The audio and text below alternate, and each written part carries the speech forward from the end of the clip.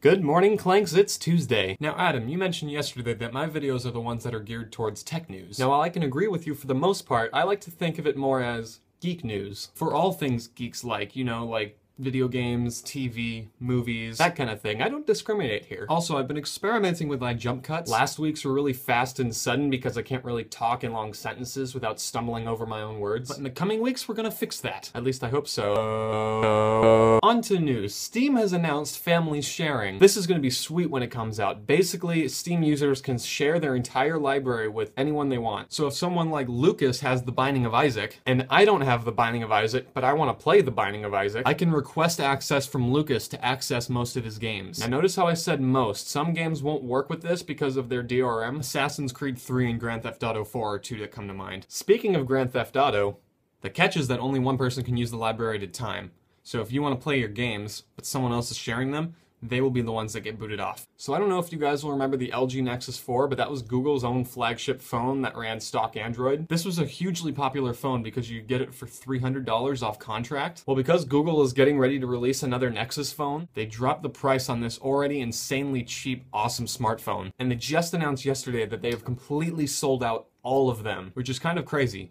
And sad. I kind of wanted one. Oh yeah, that's what I'm forgetting. So apparently some big game came out today. I don't really remember, but it was like Grand 5 Auto Theft or something. And this game's supposed to like sell 1 billion copies, stop the next gen from happening. I don't really know. It's just what I've heard. No, but seriously though, I really want to play this game. It looks amazing. Some Zelda game's supposed to come out too.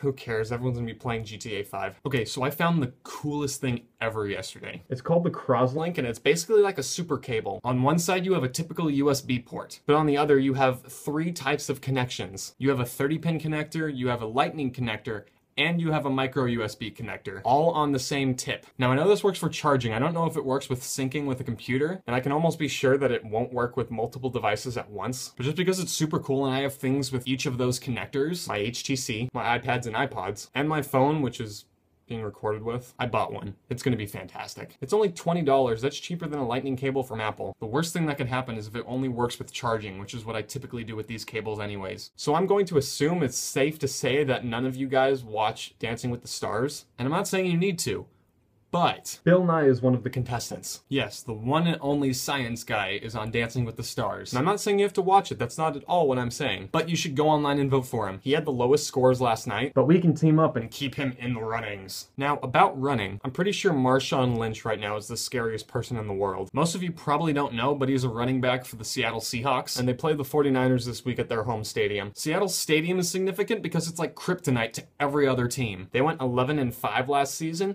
but at their home stadium, they went 8-0. Needless to say, the 49ers got utterly pounded. 29-3 was the final score. It's okay though, my fantasy team won because Aaron Rodgers decided to go beast mode on the Redskins. Now, as you guys know, I bought a car for $500, and it's pretty much as good a car as I could ask for. For $500, it was an incredible deal. But how far would that 500 miles take me? Well, it turns out over 300 miles actually. My car went from the Central Valley all the way to the Bay Area and back with 0 problems. Minus the slipping clutch, but that was already happening. So the fact that it was able to do that with that slipping clutch is awesome. God, I love my car. And Adam, now is the time of the video where I answer your question of the week. Keep finding myself wanting to say question of the day because the SATs are stupid. Now, I'm not really sure who I would go with. I mean, part of me is saying, Caleb, your answer's gotta be legendary. The other part is saying, legend? Dairy. So, Barney Stinson until future notice. See you next week. Peace. Okay, future Caleb, this is going to be at the end of the video. Put this one at the end of the video.